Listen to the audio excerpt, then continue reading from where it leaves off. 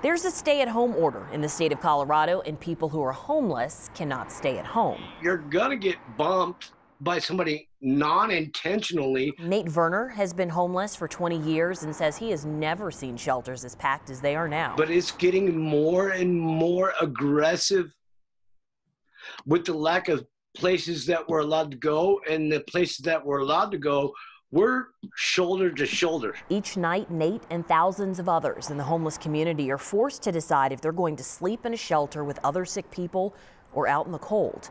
Therese Howard of Denver Homeless Out Loud says the Colorado Department of Public Health and Environment has a duty to protect the health and safety of all Coloradans. They are not fulfilling that duty by leaving people who are homeless in situations that are entirely the opposite of what our world, every major health organization in the world, including the CDPHE, are advising that folks do. The mandate filed Wednesday is demanding the court to step in and require currently vacant residences, apartments, and hotels to open their doors to those experiencing homelessness. They're asking for an emergency hearing under Rule 106, and they're saying, look, court, you have the power to tell this agency what to do. And they're saying, use your expertise and come up with other ways to help us. 9 News legal expert Whitney Traylor says while an extreme measure under Governor Polis's emergency stay-at-home order,